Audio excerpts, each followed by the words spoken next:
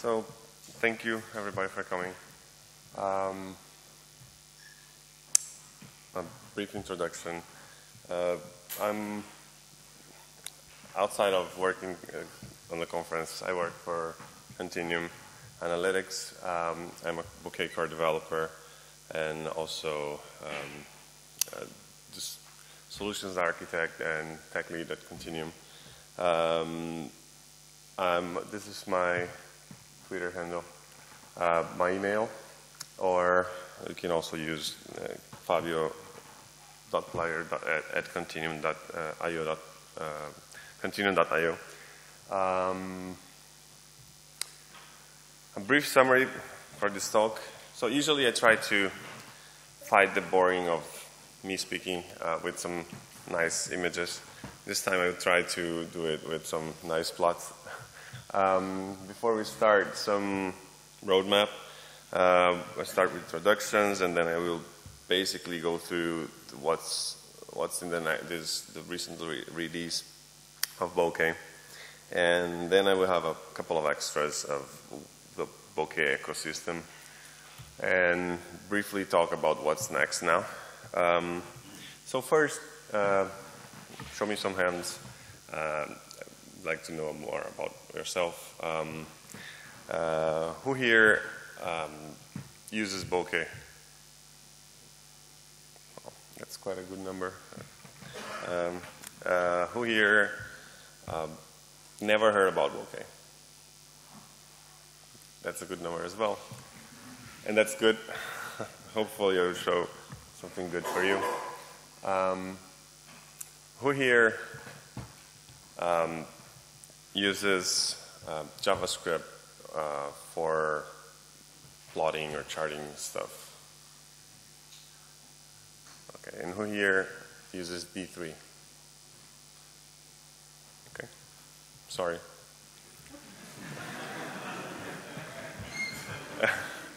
So here are some quick numbers before telling more about Bokeh. Basically, when I joined the project, I think those numbers were really smaller. Bokeh have grown a lot recently, and this is really cool. And we had a lot more community engagement. Bokeh is an open source project, and it will stay that it's part of the PyData ecosystem, and it's under the GNOME focus.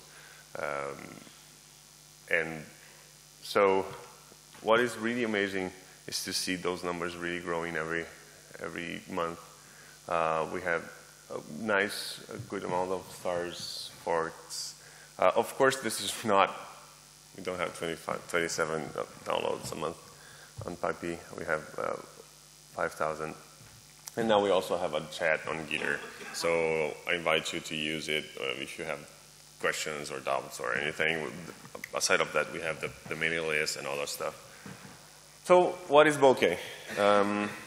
Bokeh is a visualization library made for Python and with data science in mind. So trying to get rid of all the problems that a data scientist have when they try to plot their results, which is beneficial anyway for any Python user or any user, because actually Bokeh is not only a Python library.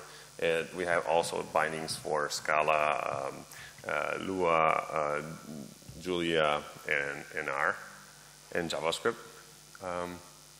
So to get more about the project, you can go to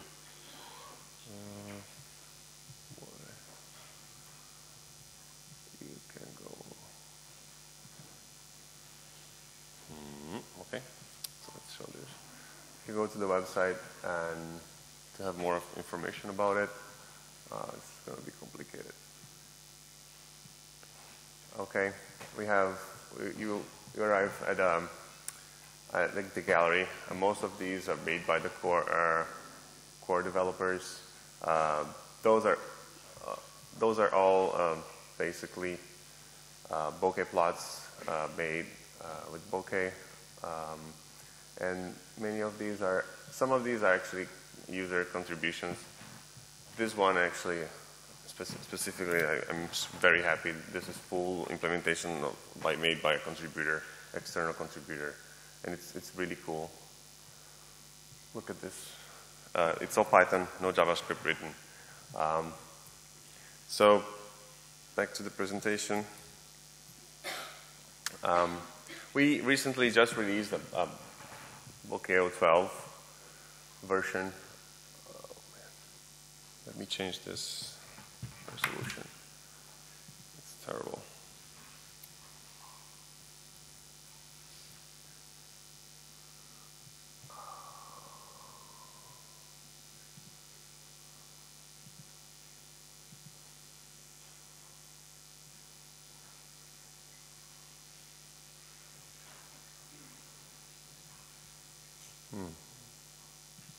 Okay. Okay, a bit better.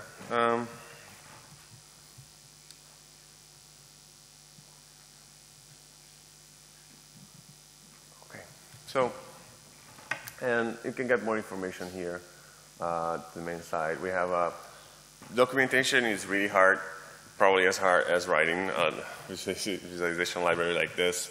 It's really complex as a library, and trying to document everything in a proper way is hard, but we do our best. And I really invite everyone that goes to the documentation, maybe for the first time or whatever, to post issues regarding what they found hard and how we can improve.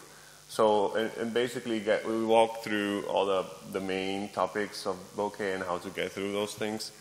So I encourage you to do this. Here's the Bokeh 12 release post, and basically all objects you see here are Bokeh plots, and they are interactive as well, so you can actually change things here. And there are different ways of doing this and how it works, and we'll be showing this during the demo. Hopefully the Wi-Fi is not so bad. And those things are connected. A few of these are connected to a server. The sliders are just JavaScript callbacks, but let's see in a moment. Cool. So what's that? Let me try. Cool. So what are the new things? I set this talk as intermediate because to have a good understanding, you probably, it's better to have an idea of what's Bokeh and have used it. But I think it's beneficial for everyone. Just they should understand and should see the benefits, even if they never see it. Bokeh comes with a Bokeh server, which is an object, is a Tornado server that lets you write Python and say, okay, every time my plot is updated, or the user clicks on something, or there's an event on the client side or in the server side, both sides can be synchronized. So we used to have another server, and it has changed since around October or November. This new server is extremely more performant. It's all WebSocket based. There are no more REST calls. It's based on Tornado and WebSocket, as I said. And it keeps basically all the objects and models synchronized between the server and the other side. So just to understand how a Bokeh server app looks like, let's take a look at this.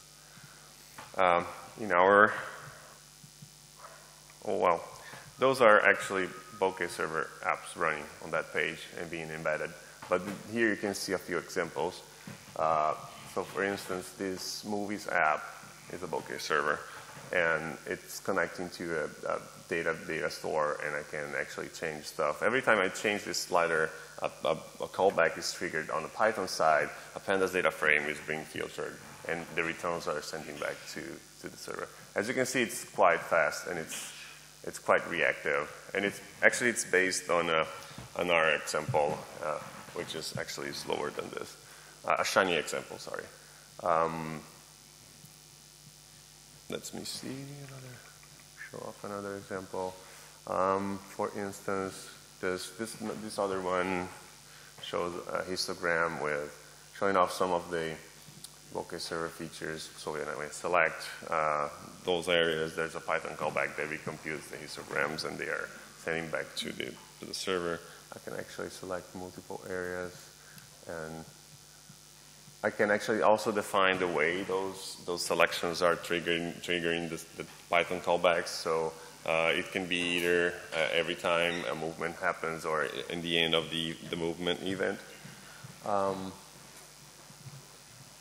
So let's see. Let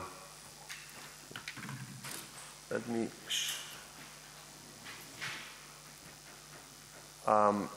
Bokeh server now runs with the Bokeh command.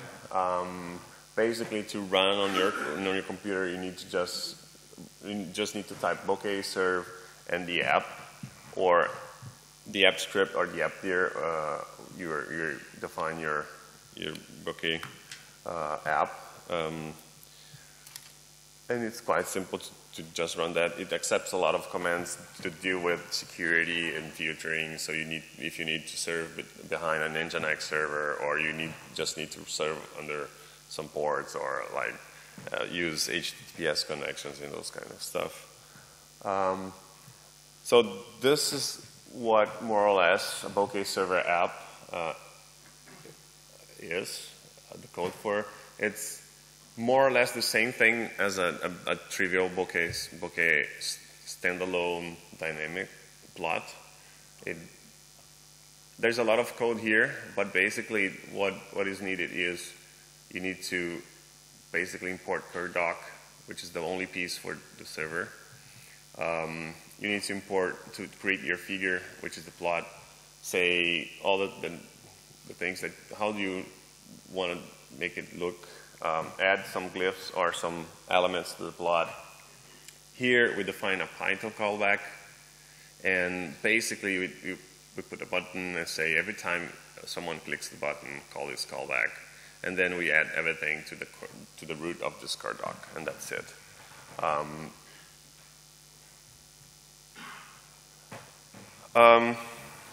Basically, Bokeh apps could be as simple as a Python script, just a main.py file, and we write everything there. Or if we have some more complicated or complex requirements, we can have a package or a directory with one file for the main file, then a YAML file for a theme, how we want to make everything look and feel. Static for serving static files directly from Bokeh server. A server life cycle, so you can actually define callbacks to be triggered in specific moments when the service is being spawned or like things are shutting down. And then we also have a template directory with an index file that it can replace the Bokeh server main index HTML template. That used to be quite painful in the past. That's a huge improvement, actually. Well, before jumping to the Bokeh command, I would like to show you a couple of examples.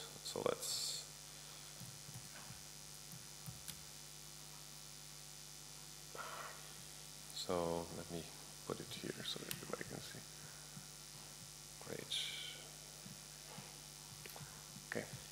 So to serve a Bokeh app, I just go and say Bokeh serve. Let's do this. This one is a Bokeh server app that basically has, I forgot to say. I tell to show. Basically, it has a periodic callback being called every, I can't remember. But it is redoing for Fourier harmonics for the whole circle. And there's a lot going on in the back end. It's quite fluid as well. Another example that is quite nice is, let's see.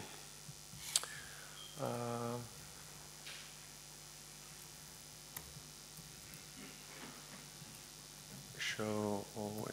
this case, I'm serving a Bokeh app that is a directory, and all I need is to give the directory name. This is an OHLC plot that is basically recomputing all the statistics and all the simulation every, I think it's 3 or 1 millisecond. And as I change the sliders, the model is changing its behavior. And as you can see, it's quite fluid. And the rate is fast enough to keep the rate and sync everything between the Python side and the JavaScript side. So it can be really anything you need. Like we are doing simulations with NumPy and optimizing with Numba, but you could connect to your data source or do whatever kind of stuff, crazy stuff you need. Cool. Let me try. Okay. Let's move ahead here. So, Bokeh command. We also have 2 other, we just saw before, the Bokeh command, serving the server. It also have different options. The most important ones are HTML. Basically, you can just, if your app doesn't have callbacks, but it's just like client-side callbacks or just some interactions with the widgets, you can use Bokeh HTML. It will create an HTML file that you can actually send by email or serve anywhere, and it contains only the interactions that you need. And Bokeh JSON basically saves a serialized JSON file that you can then take and use elsewhere to create Bokeh plots. All the information, I try to put the related links under every slide. Okay, client-side callbacks. Basically, Bokeh lets you also write JavaScript if you want. So let's say you don't want to have a server, you want to have some interactions, and like in this case,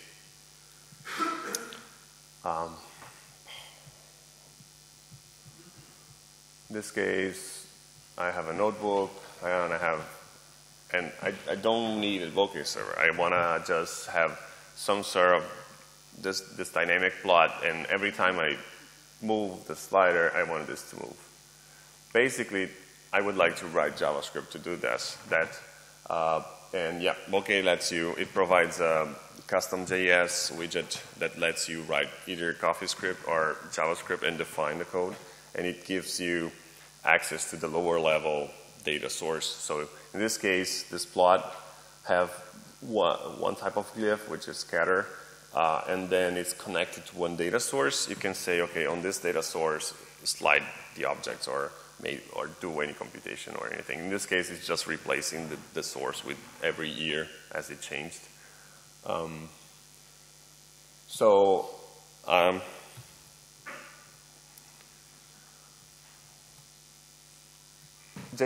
Those JavaScript callbacks, they extend the capability. We are working, this is kind of yellowish, because we are working on basically doing canned JavaScript callbacks for the things that most people want to do. But we had a dream also to say, okay, what if we could write Python and make it work on the browser? And it's not a dream anymore.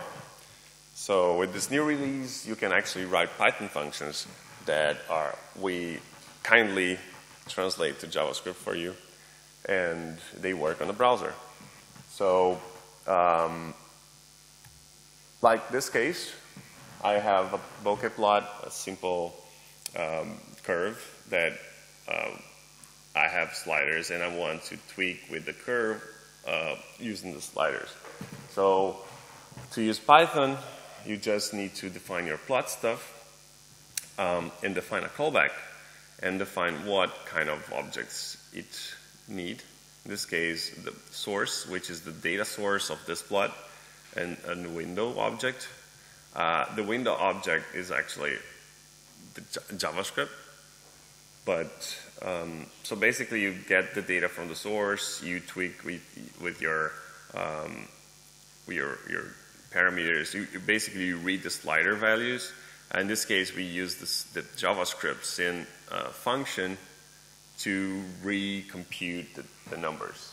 And then basically we get this object, call it as a callback, and we pass to the slider for every slider. So every slider here will be calling a JavaScript function that was written in Python. And if you don't believe me, well, I already showed you, actually. This is what's happening on the first page, but like, let's show it locally.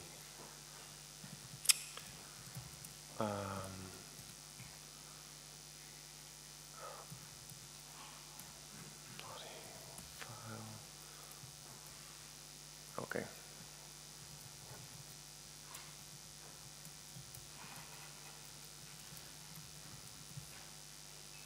I think that's one that should work. No, this is a similar thing.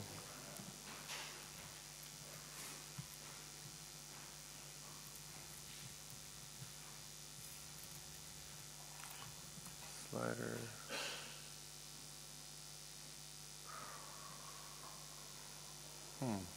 Maybe it's elsewhere.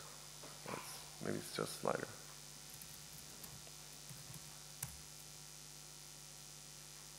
Okay. And that's that. And in the 011 release, it just supported Python 3. Yeah, but now it also supports Python 2.7 because... So there are no network callbacks? Sorry? There are no callbacks to 2.7? No. This actually is a... It just creates an HTML file, slider, and that's what it's serving. There's no active callbacks or anything. Like, it's standalone. Actually, you can just get that and send to a client and a customer and show like things happening. You can actually write notebooks with those kind of things and use Bokeh Bokeh HTML to convert this notebook to an HTML file and just send the HTML file to someone. It will convert the notebook to a Bokeh HTML standalone file because it only grabs the cells that were created with Bokeh. Does it have any limitations? Some features don't work on that? Anything that is notebook-centric or anything, yes, anything that is notebook-centric or that relies on your local data would not work. But anything that is not related to your environment should work. But if I embed the data within the callback, then... Yeah, then you're fine. Yeah. Cool.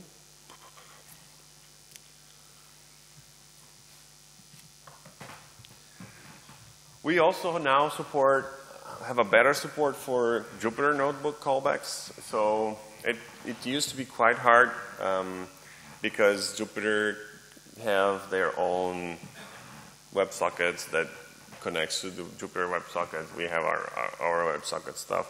Right now, you can actually we released the push notebooks callback that you can actually use to do the same thing and use IPython notebooks widgets to connect to a plot and recompute stuff.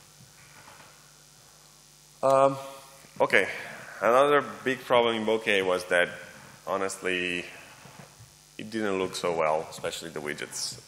They used to suck a lot, but they are super cool and better now. And also it used to have really a lot of limitations with laying out stuff, so it was really hard to lay out plots in the way every user wanted. So this one is a quick comparison about how things look now. Where's my mouse? It's there. Okay. You can see the old one here and the new one here. There are a few tweaks and changes in this case, but the main things are that HBox and VBox, which used to be the old boxes, they are gone. luckily. Now we have row columns approach. We also have a widget box which basically makes it easier to build rows and columns. And it's quite simple now to lay out stuff and lay out stuff in a way that axes are aligned, and you know, you can define where to put the title and legend. Actually, now title and legend are can be put out of the plot itself. So Bokeh used to always need the legend inside the canvas area. You can actually now put it outside. This is an example of layout, column layout. It's fairly easy. You just need to say, okay, layout, column, and then tell what to put in the column. And same for the row. And same for grid plot. We basically use array lists to define what goes, and we compute everything. We actually have a responsive flag that you can use to make things responsive.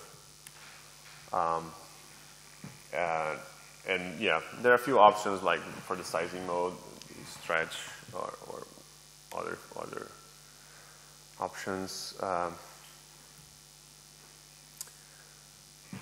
Okay, some layout examples I already showed you. Custom extensions. So a lot of times Bokeh do not contain everything. Like if you want to have a slider that looks differently, or if you want to have a different kind of plot or different kind of tool, you can actually, Bokeh now provides a mechanism to extend our models, sort of a plugin system. So you can actually create your own Bokeh model, either on the Python side only or Python and JavaScript side. You don't need to, we try to make it less complicated as possible. So if you need to make changes to the JavaScript side, you can actually define that on the Python, your new Python client class, and you define a specific new attribute. So how extending Python classes work? You basically, well, actually, let me use this to help me. So to extend Bokeh on the Python side, it's quite simple. You just inherit from the model you want to extend and add everything you need for your custom model. If you need to extend on the JavaScript side, it's a bit more complicated. You need to basically, you have two options, write your CoffeeScript or JavaScript file and then use it, or you can actually just define your implementation in the model itself. And I can show you here. And that's all that, basically. You define your Python class, and you define the special under implementation attribute to define the CoffeeScript and the JavaScript. So the result of this, in this case, is, for instance, if I want a new hipster, old school range, I can just define all these things, and it works. And it injects all the JavaScript and the HTML into the page and replace the custom slider one. So, but you can also extend more things, like what if Bokeh doesn't support 3D and we want to have a 3D model? Now you can do it, and you can. So for instance, Bokeh. Serve, show, surface 3D. You can actually have use whatever JavaScript library you want to integrate with Bokeh, and have the Bokeh managing the higher level things and having your lower level JavaScript API doing the other stuff. So in this case, it's using Vue.js that consumes a Bokeh data source and plots the 3D dynamically on the page.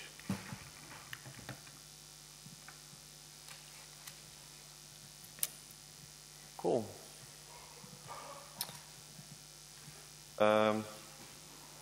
Annotations. Bokeh now have real annotations, so you can actually use stuff to annotate your code. We have arrows, like this case, and it's not that complicated. You just import what you need.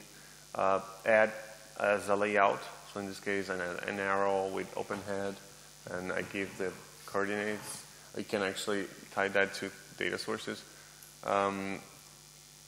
This is a box annotation here to highlight a specific area. And yeah, the way you use it is more or less the same. You have labels, like in this case, with different aspects, and we can tie to different models.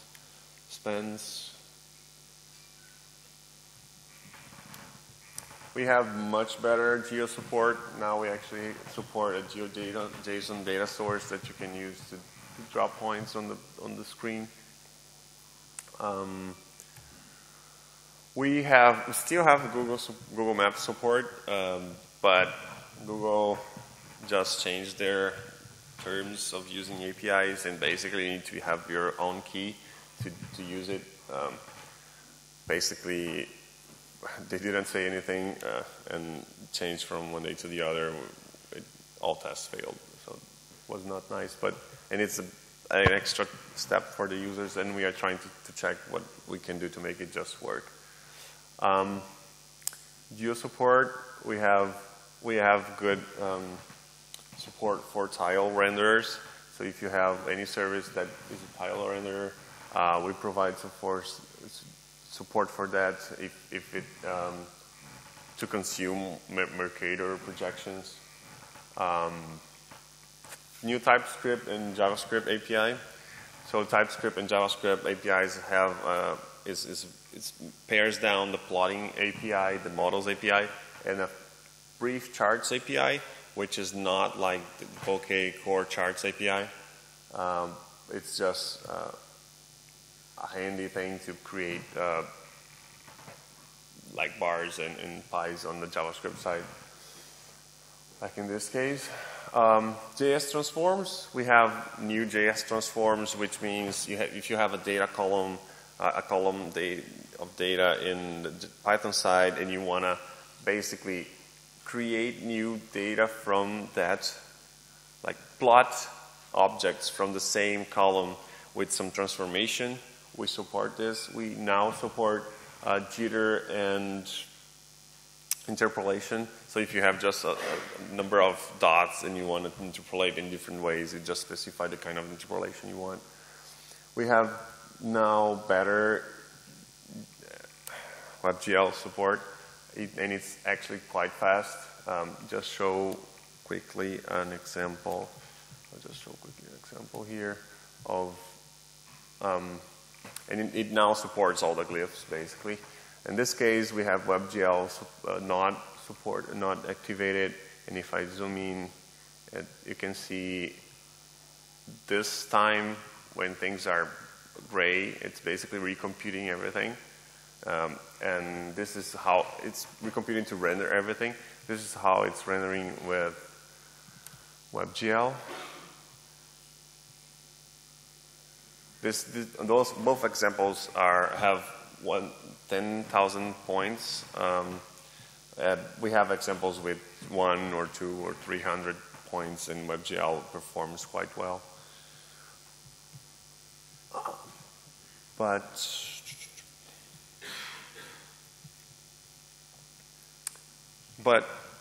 now there's a whole ecosystem growing around Bokeh as well. I want to mention 2 projects that are quite cool.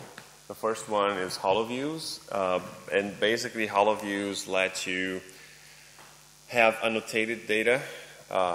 It's basically notebook-centric and lets you have annotated data, and it pre-builds, it creates a new grammar to let you do specific complicated stuff to your annotated data. So let's say I want to slice my big chunk of data in different layers, in different dimensions, and I want to have a slider to basically go through different steps and different layers of that cube of data. It lets you do that quite fast.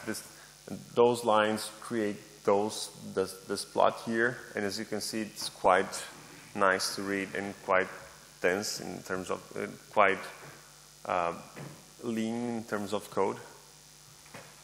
This other one project, I would say it's fairly cool. Basically, data shader is part of the Bokeh family, and it lets you plot massive number of data on the browser. This example here is taking the New York pickup and drop-offs data set. It's a 12 million data points data set, a few gigabytes, I think it's 10 gigabytes of data. And it basically just works. So, and it's, well, let me show you.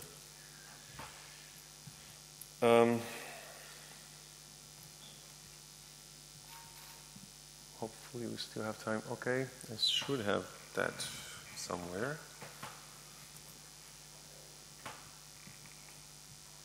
Okay, I still have questions though, right? No. No, okay. So you want to have questions? You want to have questions, or you want to see this? This, cool. So very briefly, one problem with big data is that if you have points tend to overlap. So in this case, if I have 12 million points, I'm just plotting 1,000 here. You can barely see what's happening. In this case, 10,000, it's overplotting because you don't really understand anything anymore. You can tweak with the data and say, okay, let's just have 10% alpha and 10% reduce the size of the dots, but you don't understand stuff yet. Same here, you try to improve, and you can actually see that the problem is that data is not linearly distributed, so you have to, have transforms and try to build better data. But the best thing you can, this is actually changing in using a logarithm transform. This one is actually changing and using an equalized histogram. So basically, data shader lets you specify all those transforms and have a nice set of transform operations before it gets stuff to do okay. So basically, every time you have data in the screen, you only see the points you would see. So in this case, I can zoom in. It will basically go in and out and recompute stuff if I didn't break anything. Let's reload that. Oh, this is the one on the browser. Anyway, this is being served on the network, not locally. Yeah. If I still have time, I will show you. Otherwise, just grab me later. Alex, do you have time or no? No. 3 minutes to the next call. Okay, I think 3 minutes is maybe fine. Let's see.